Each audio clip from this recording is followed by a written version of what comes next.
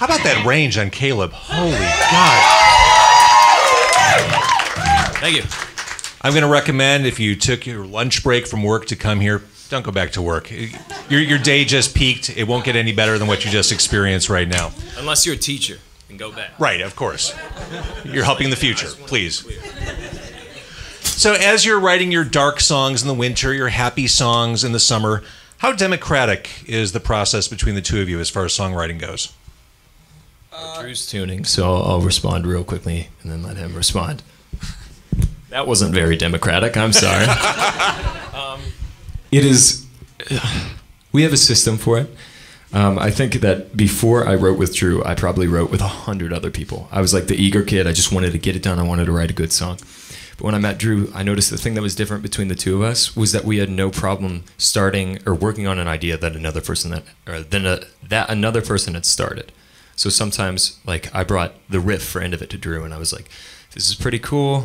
I'm just playing the pentatonic, though. There's got to be something cooler that we can do with this. And he was like, I got you. And I don't know, it is very democratic in that way. Like, it's, we hear each other's ideas out, and more so than we say yes to each other, we know when to say no, and that works.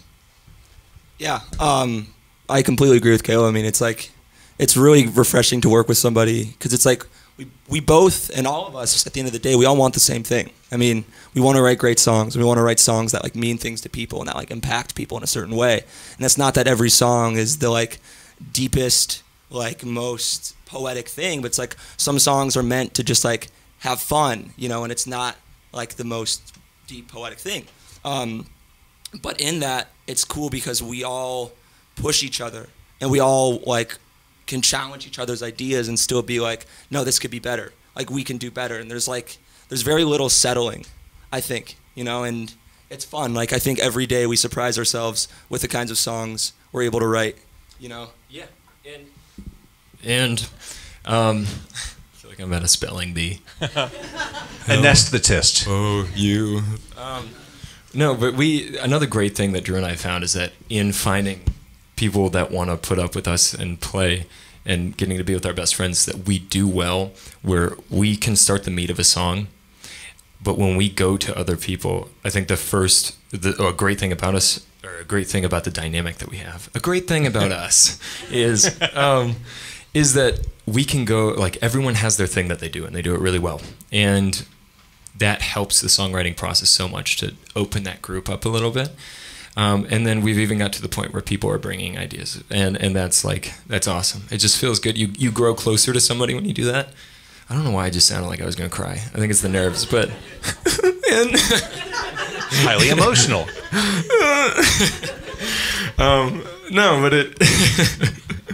it does feel very good. Like, you are making art with those people, and whether you want to listen to the bad part of your brain telling you that what you're doing is stupid, or whether you want to listen to the egotistical part of your brain telling you that everything you do is going to be gold, you find a happy medium in between with other people, and that's the benefit of writing with others. So, quick sidebar. Do you guys like beer? Yeah. The lounge is brought to us by Coors Light. Thank you to them. PIQNIQ is happening June 15th. You are one of just a handful of A-list bands, high-caliber bands playing out in Tinley Park. We cannot wait to see you do a full set there. If you don't have tickets, get your tickets. All the information online, 101wkqx.com/picnic.